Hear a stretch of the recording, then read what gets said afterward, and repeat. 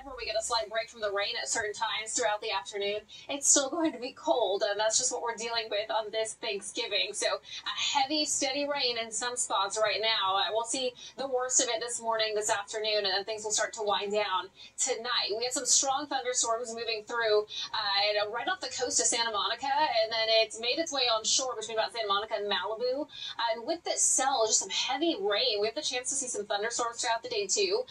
So hail a possibility, and some wind gusts at times as well. And we just continue to watch this heavy rain in some spots. So areas like Inglewood, Downey, you're about to be seeing some heavy rain there, too, in some spots. We're seeing it in Torrance, Lakewood, heavy rain. La Habra also getting a little wet right now, too. So as it starts to move out to the northeast, some areas like Glendale, Santa Clarita, going to start seeing some of the heavy rain. We're seeing snow there on the Grapevine. So we have a lot going on. We have a flash flood watch in effect for Orange County and the IE. And just look at the heavy rain we're seeing here, mainly on the west side, and it's going to start to move its way out to the east. Winter storm warning in effect for our mountains. We'll have the low snow levels today down to about 2,000 feet in some spots. And then a winter weather advisory for the high desert, where we'll see a dusting of snow there in the foothills and possibly even on the valley floor. So there's just a lot going on this holiday. So I want to take you through a future forecast so you can see what we can expect throughout today. By about 7:30 this morning, we're still seeing some heavy rain sometimes, and then as it moves out to about 10 a.m., it starts to move down toward the south, the IE, Orange County.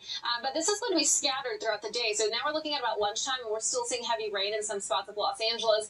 Other areas to the north of Los Angeles getting a little bit of a break, but we're still seeing some scattered showers. And then we're still seeing it heavy at some times. So by about 5 p.m., this is looking at around dinner time now.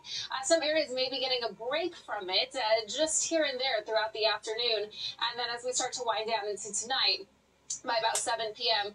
Just very spotty. Some areas, though, staying dry. It's looking like Santa Clarita and areas like Thousand Oaks. Won't be seeing too much of this later in the day, but we're still seeing it in the IE, Orange County, and then just spotty in some spots really throughout the night. And tomorrow is definitely going to be winding down. We'll see some spotty showers in the morning, mainly along the coast and in Orange County. This is looking about 5 o'clock in the morning.